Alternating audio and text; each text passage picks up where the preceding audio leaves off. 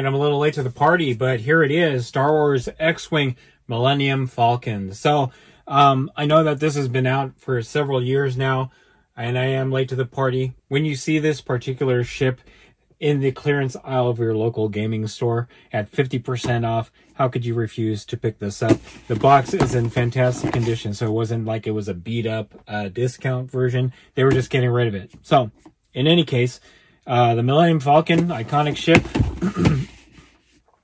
As with all X-Wing miniatures, you get your ship, you get 21 cards in this specific set, 25 tokens, a maneuver dial, and obviously the Millennium Falcon. So without further ado, let's go ahead and take a look at what's inside. All right, so in this kit, obviously you're going to get your figure, which is very well painted.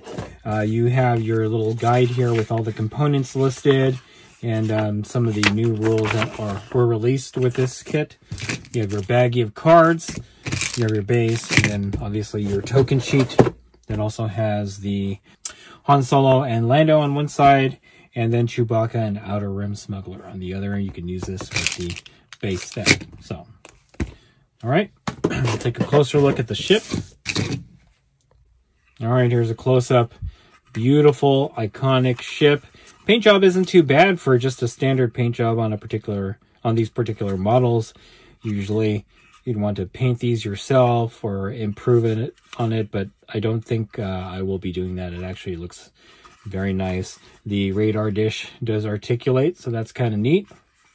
Obviously the classic Millennium Falcon, because the radar dish is still on here, as opposed to the one in the sequel trilogy. All right. I'm not going to talk too much about the base, but here it is.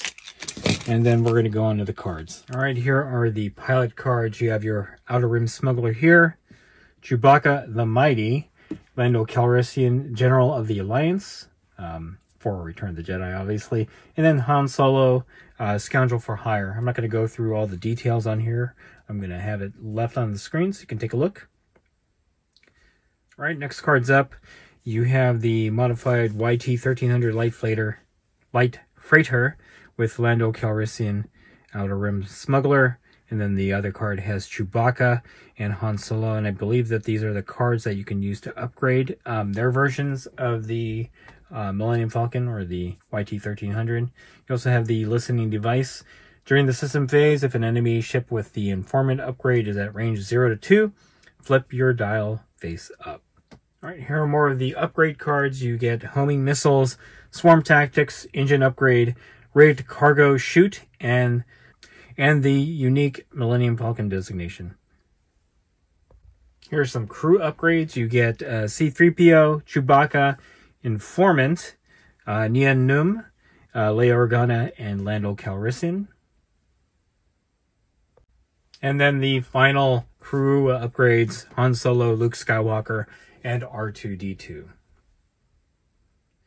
And there you have it. That's the Millennium Falcon for Star Wars X-Wing version 2.0. I just wanted to leave it on the miniature itself. It's so well detailed and a beautiful miniature. Definitely a classic that you can include in your forces for Star Wars X-Wing 2.0. All right, if you like this video, go ahead and click like. If you haven't subscribed to the channel, I appreciate it if you would. Click the bell notification icon to get notified of all new unboxings coming out of the channel. And then click the link in the description below to join our Discord server. That is the best way I can personally interact with you and chit-chat you about Star Wars X-Wing, and any other game that we cover on the channel. That's it. Thanks for watching. Stay tuned for more unboxing videos from Wargaming Noob.